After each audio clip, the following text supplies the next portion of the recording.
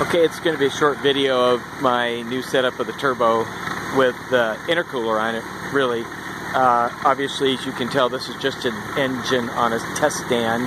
A lot of this is just proof of concept testing, so don't get too hung up on the routing and the plumbing. But for the sake of it, short video on the engine running with the new intercooler on it.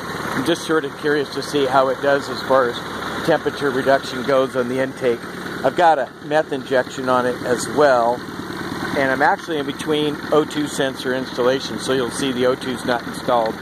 But right now it's only 1,000 RPM.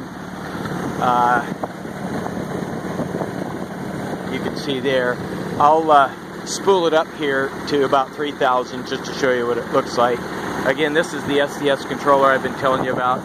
Very nice, easy to use instrument as far as adjusting fuel and ignition and so forth. I'll go through the menu real quick.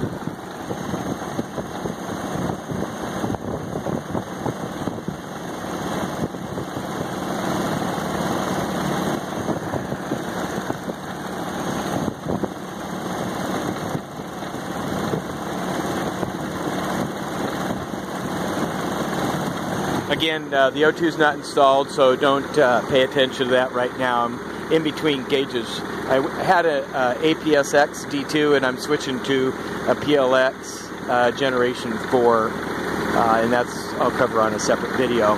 But here we go with the RPM increase.